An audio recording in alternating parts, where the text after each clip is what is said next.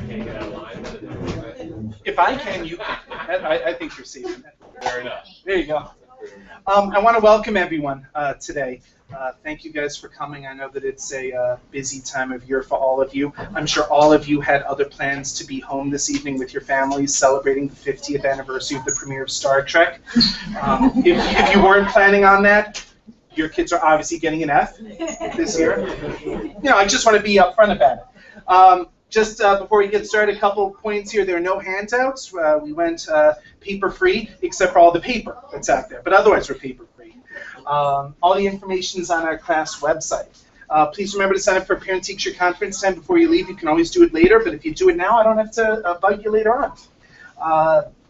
There are 2 parent surveys on our class website that I'm hoping you can fill out. I know that they're long, I know it's a pain, but it helps me to get to know your kids better, and also it gives me all of your contact email addresses so that I can make a mailing list. Feel free to put in things like, hey, use this one, this is my work email address, use it if you need me during the day, but otherwise use my home email address. Things like that really help me out, and I try to respect all that.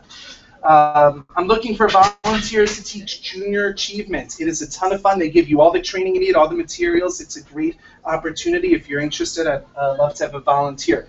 I am on Twitter. If you have a Twitter account, @MossTeaches, but I'll tell you more about that in a little later.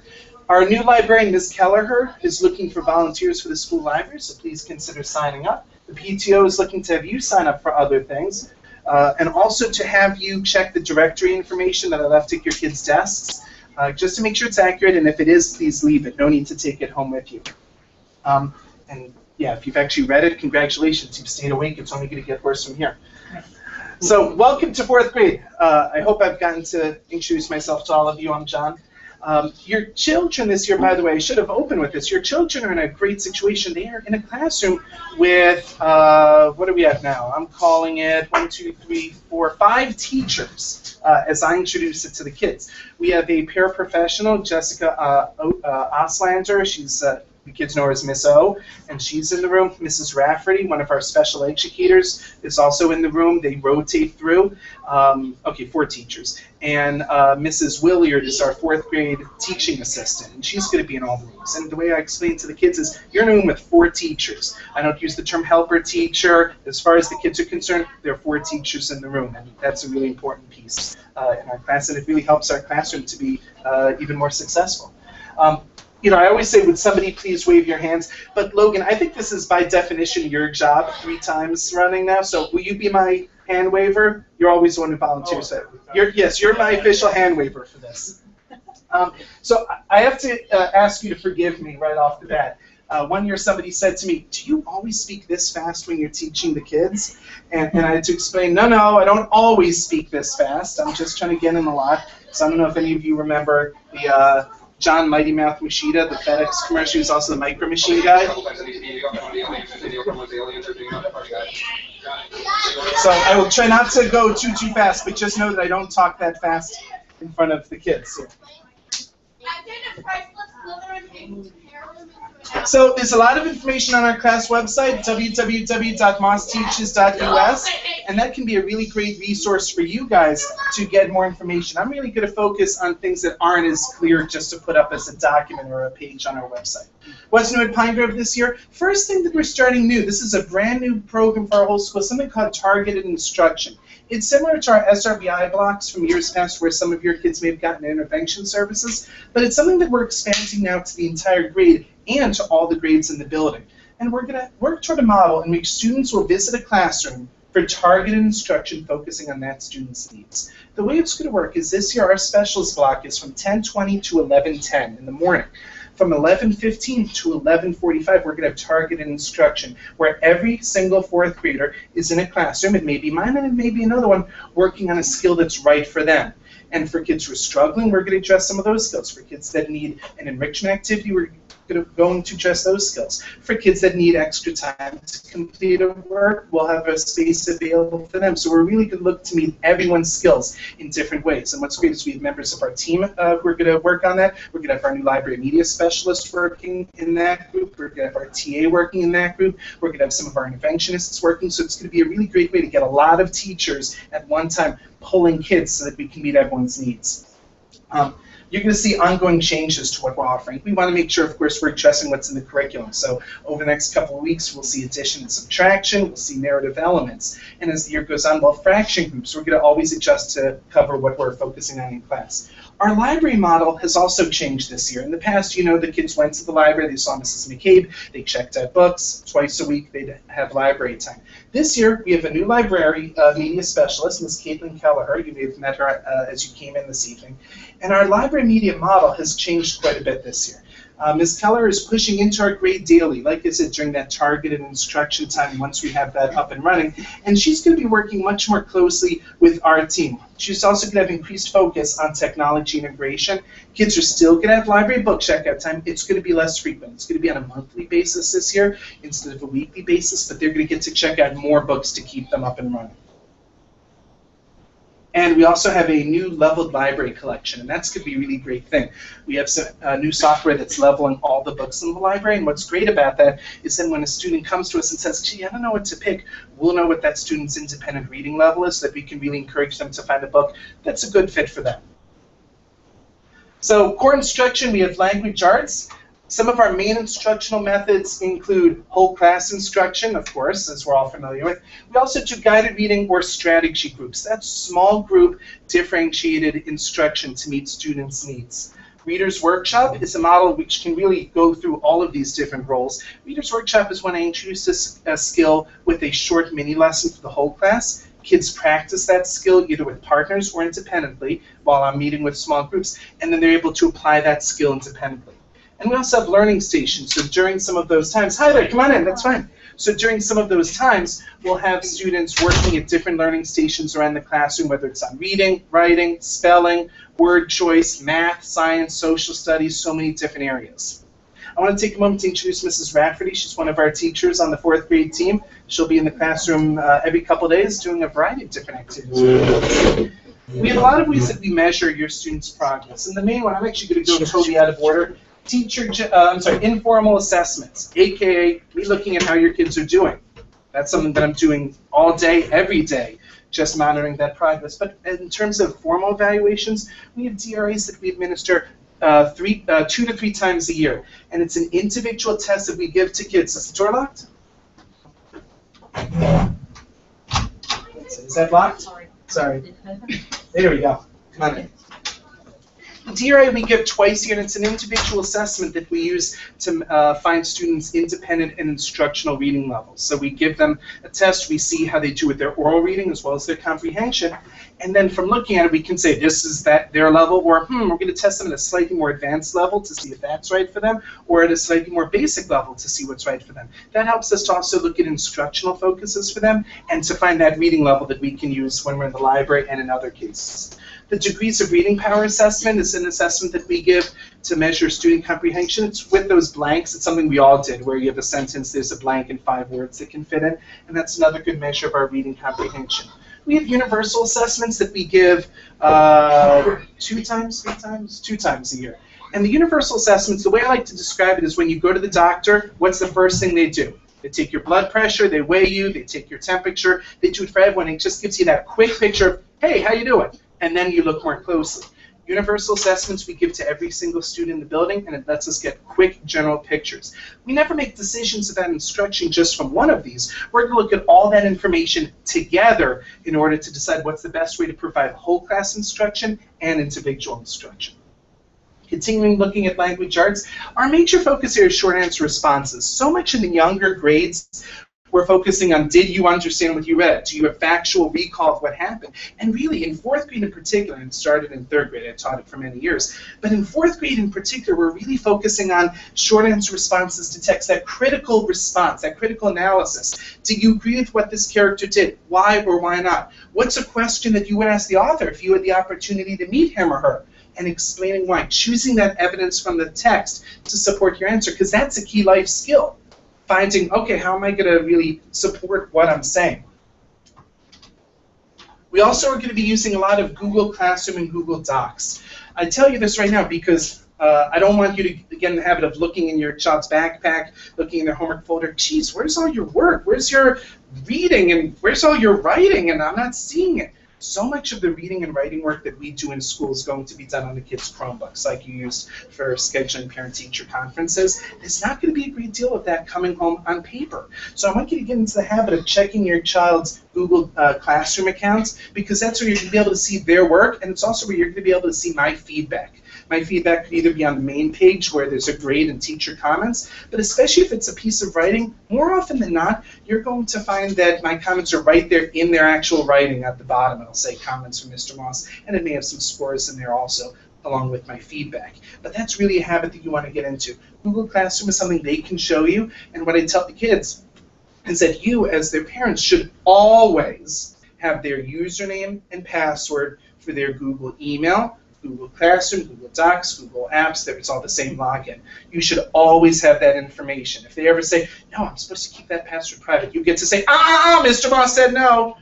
And then you get to email me so throw them onto the bus so that I can yell at them too. Those perks of parenthood, right? This is also different language arts from third grade because we're not using the anthology as much. I know in third grade the kids used a lot of the texts from the anthology and then did a variety of activities based on it. We're not going to use them a lot this year. We use a variety of different mentor texts with the kids.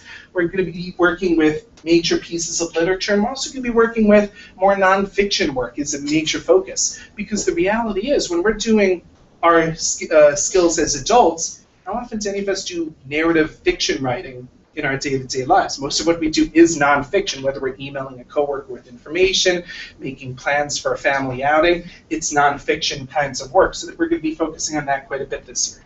Spelling is based on a thematic list of words. Oh, we got to kick in tie here. Thematic list of words which come from the week's instruction. So you're going to see variations in spelling. Some weeks there'll be a few more words, some weeks there'll be a few less. Some weeks there'll be a lot of math words because we're starting a new math unit, and then other weeks maybe it'll shift to something else. It really varies every single week based on what we're covering in class at that time, but it's based on our in-class work. So for writing, like I said earlier, there's a much greater focus on expository writing and citing information. And I had this great line here about writing rubrics are available online, and then I went to our class website just to make sure everything was updated, got the schedule updated. If any of you were looking for the special schedule, I apologize, it's now current.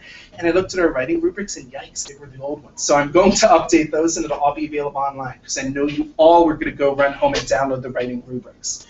But take a look also for those writable moments. You know, that's a big question that a lot of parents ask me is, how can I help my son or my daughter to improve their writing? And especially if we're talking about that narrative writing, that story writing, that descriptive writing, it doesn't have to be a big thing where you're encouraging your son, hey, why don't you take an hour and sit down and write a story? Because that's a big process for kids. That's something we spend weeks working on for a single story. Break it into small chunks. You know, you go on vacation, you see this beautiful view. Hey, here's my phone. Why don't you email grandma, tell her what you're seeing right now? Why don't you text your friend about this cool thing that we just did? And think about how you're going to describe how you felt as you were doing it. Short snippets, because that's the best way for them to get that practice. Little mini pieces that then they can get into the habit of developing so that when they need to do their writing, they can stitch it together into a complete piece. In math, I'm going to go through this more quickly because you guys know that in math we focus on the Common Core standards, and here they are. I hope you all have them memorized. We also focus on mathematical practices, and there's, 8 of them right here. And the reality is, even though you're thinking, okay, great, more stuff here, these are really important because they teach kids the ideas behind how do I tackle a problem, a mathematical problem. How do I, figure out, okay, is my strategy for solving this reasonable? How do I figure out how I'm going to understand what the question's asking me and stick through it until I get the answer? How am I going to figure out if I'm using the tools the right way in order to get the answer? Because we can all whip out a calculator. It doesn't mean that just because we know how to use the calculator that we're going to get the right answer. We use a lot of Encore for our math lessons. It's something you may remember from 3rd grade, but we also use Everyday Math, we use Singapore Math, Engage New York, a variety of resources. So you're going to see that periodically our homework is going to change its format. But one of the things that I want to stress to you is I try and bring in a lot of real-world connections to what we're doing in math, because math has the potential to be a really isolated field. I think you're learning just this skill, and we want kids to see the examples of how it could work. So today, for example, we were working on place value, and we were trying to get the kids to understand that there are many names for different numbers. So we hopped onto the Apple website, because if any of you guys are as geeky as I am, you know that yesterday Apple announced the iPhone 7. So we were looking, we were shopping for which model we wanted, and obviously we have to pick the good one, only the best for us in room 209. And so we found an iPhone that when we rounded up with tax, we said is $800. And I said, okay, you're going to go into Apple, they're really busy. You're going to pay with a single kind of bill. You can pay with however many of them it takes, but you got to stick with one kind. And so we were saying $800, I could pay with 800 singles, with 80 tens, with 800s. We want to give that context to it, so it's not just, hey, what are other ideas for 800? What are other ways to express the number 800? Because that's a really abstract concept. We want to make it as concrete as we can for the kids. Students need to master their multiplication facts. I actually, in the future, I may even take this out of the math section, because memorizing math facts is not a mathematical skill. We don't want kids doing math. When they have to figure out 7 times 6, I don't want kids doing the mental math of 7 times 6. I'm really happy when they're able to do it. That's actually good mental math. But we want them to just know 7 times 6 equals 42 without having to get that math computed in their head. And that's really a big focus. We're going to work on it a little bit in school, but that's one of those things where really the only way to learn it is to sit there and practice it until you learn it, and that's going to be a big piece for them to work on at home. Math also, we have the universal assessments to supplement the unit assessments like I spoke about earlier. In science, we have 3 units of study, but it's going to be changing a little bit this year. Stay tuned for updates to our science curriculum this spring. We're working on some new updated units, and I'll tell you guys, the curriculum writer for 4th grade for the science units is a real expert. He's also a really snappy dresser, and I mean, he's totally celebrating Star Trek's anniversary tonight with his Fox socks. He's a great guy, so I think you're really going to enjoy what he puts together, I hope. And if not, complain to Mr. G. So in social studies, it's embedded in our ELA unit. We do focus quite a bit on map skills, on U.S. regions, states and capitals. You're going to see those included with the week's spelling lists. We also have a social studies cross-curricular learning station for when we are doing those rotations.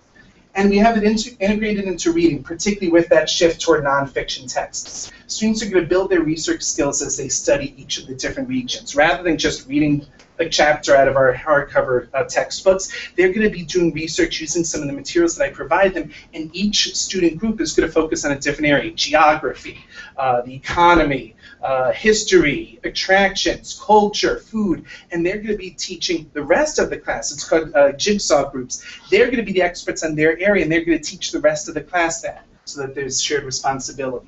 We want to make sure that we're helping your kids the way they need. We talked before about that targeted instruction block, and that's using our SRBI approach. With the SRBI, we're going to make sure that we give that Tier 1 support to 100% of the students. Tier 1 is, oh, hey, I taught something. It's tough for you. Okay, we're going to work together on it. That's available for everyone. Tier 2, typically 5 to 10% of students need that additional support. And that's usually 2 to 3 times a week for about half an hour. Tier 3 support, 1 to 5% of students, and that's something where it's a daily support that's provided to each student. We're talking about the scientific research-based intervention, and we all talked about that. In terms of educational technology, we're doing a lot with flipped instruction, where there's a video that the kids can watch at home in order to prepare for a lesson. And that, instead of just giving them a random homework assignment, or in addition to it, it gives us more in-class time if they've already had the introduction at home. It leaves more time in class for me to work with students and go over different skills. We have our Smartboard. You can see right here. We just got it up and working. I don't know if the kids have told you about the Smartboard challenges. It's very major for them, but now I think we're good. We have a document camera that we use to project student work. We have the Chromebooks, of course, Google Apps for Education we talked about. We have our class website, mossteaches.us. Get it? Get it? Our class schedule is on there, class policies, curriculum information is on the district website, parent resources, rubrics. The website is written down on the lined paper that you guys have at your seats. Feel free to take it with you. But please keep me in the loop about what are the things that you would like to see on our class website, because I want to make sure I'm adding things that are of interest to you. There are frequently going to be online assignments for kids to complete at home, and I'm telling you this now, if there's an old laptop that they can use to log in to do their homework, that's always helpful. If you're thinking of maybe a Chromebook for a holiday gift, that would be a good way to go for them to be able to get that access. iPads work fine too, other tablets, but that is something that they're going to routinely need to do. We use a methodology in Avon called Capturing Kids' Hearts, and it's a program by the Flipping Group, and there's no way for me to describe it without it sounding cheesy. I mean, you're probably looking like, oh my goodness, Capturing Kids' Hearts, oh. And I have to tell you guys, it is an incredibly rich program. It teaches teachers, the best way that I can describe it is how to communicate with people in a way that helps everyone to have a voice, it helps everyone to feel validated. I know it sounds even cheesier now, doesn't it? But take my word for it, it's a really critical part of our class. It helps us to develop our social contract. We're working on it now. And we have a process, we have 4 questions that we go through to develop words that describe how everyone wants to be treated in class. And that's really helpful, because instead of me going up to somebody and saying, hey, you know, Mikey, I asked you 3 times not to talk while I'm teaching. We have a group of kids here, you're interrupting kids. Go back to your seat. Instead of it being a punishment, I could go up to Mikey and say, you know, hey, Mikey, before, when we made our social contract in September, you promised to, I don't have all the things memorized. Last year I could point to the right spot automatically. You know, you promised to be respectful of everyone. And I'm not feeling respected when you're talking to your friend while I'm teaching, and you're also not really showing respect to your other classmates. We want everyone to feel like they can focus on their work, and when you're talking, other people can focus. So I want them to be able to succeed, so I'm going to ask you to go back to your seat so that everyone else can concentrate. So it turns it into a learning experience rather than a yeah experience. We do a program with the Briggs Family Centers in Avon called Mindfulness, where we teach kids how to think about how they're feeling about a situation and how they can make sure that they're staying calm, get their grounding, get their footing. I know, again, it sounds kind of cheesy, but it was the single most valuable thing that I did in my class last year. It changed the way the class worked. It made us more efficient with our use of time. It helped kids to resolve their conflicts more independently. It was a really great program. Take a leap of faith. We're going to start it again. You're going to hear great things from your kids, I promise. We start each day with a morning meeting. That should be familiar to you. We have teams that work to earn points. I'm going to kick it into high gear because I know I'm keeping you here. Chance tickets for individual successes. We want to reward class-wide successes. We want to reward successes within a group where kids are working to be the best that they can in their desk groups. But I also want to acknowledge kids that are successful themselves, and we give them chance tickets that they can turn in for a raffle. When there's a problem, like I said, a logical consequence. It's not going to be, Mikey, you were mean to this kid, so you're on the wall during recess, because on the wall during recess, it means this kid don't relate to one another. We're going to come up with consequences that really fit what the problem is to, again, make it an opportunity for them to learn and grow. Homework and projects, kicking into high gear. You guys know the routine, 30 to 45 minutes of nightly homework. We want them to read each night, practice those math facts, the spelling words. Again, we're going to include a lot of technology-based homework. Homework is intended to reinforce daily activities or to set the stage for an upcoming lesson. And what I mean by that is that when I'm giving homework, it's going to tie into what we did in class. It's either going to tie into what we did in class, or it's going to get everyone ready for the next day. And that's a really important piece. So if, let's say, probably tomorrow or Tuesday, we're going to start planning those summer memory projects. That's a writing activity. We're brainstorming. That doesn't lend itself to a homework piece. So I'm not just going to give you a, hey, common and proper nouns worksheet to go home just like give homework. I may say, hey, guess what? We don't have a language arts homework for tonight. It doesn't mean that your kids didn't copy their homework. It means that that's what we did. It doesn't mean we didn't do anything in class. It's because I want to make sure that I'm respecting the kids' time, and I want them to really spend it on work that's valuable for them. Parents should set limits for homework. If you're finding that it's routinely taking your kids an hour, hour and a half to get their homework done, don't wait until parent conferences to tell me. Say that. So you all can say to your kid, hey, you've worked really hard on this. We're done for tonight. I'll shoot Mr. Moss an email and let him know. I don't want kids coming in so frustrated. Oh my goodness, Mr. Moss, I spent forever. That's something that I'd like you guys to do. Just shoot me an email and let me know, hey, this took my kid a while. We stopped after 50 minutes. Or, hey, past couple of days it's really been an issue. What do you think? How's he doing in class? Let me know so that we can work on it together. Late policy is a real simple one. If it's once in a while, no big deal. We all make mistakes. If it becomes a habit, I'll reach out to you and we'll problem solve from there.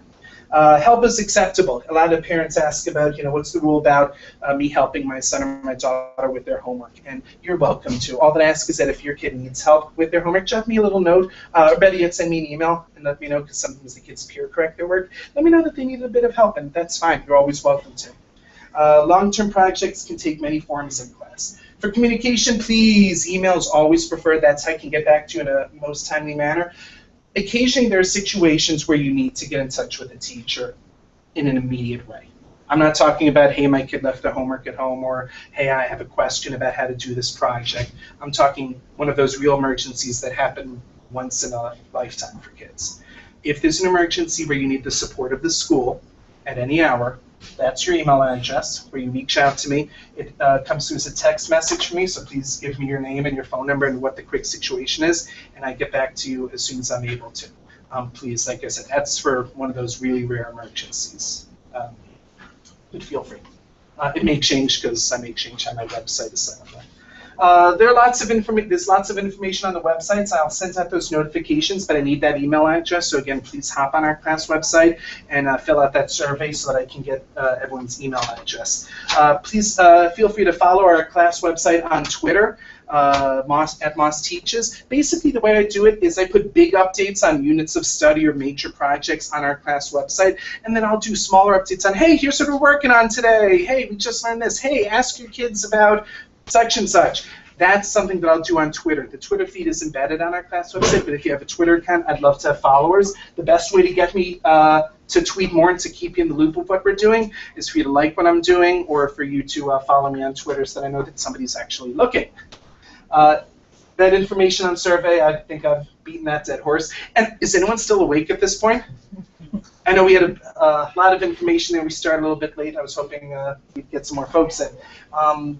But that's everything. Can I answer any questions for any of you? Really? Nothing? You're all asleep. That's what it is. John, is the content of what you presented tonight going to be on the website? The slideshow will be up, and we're live broadcasting this, so once the link is ready on YouTube, I'll embed it in there for anyone that wasn't able to make it, or if you enjoyed this so much that you want to watch it again and again and again. We'll be all set. Class dismissed. Thanks, everyone, for coming. Reach out to me anytime. Did we take these home? No, please leave the orange projects. We're going to hang them up in the hallway. Just wanted to share it with everyone. Leave it there, please. Thanks, everyone.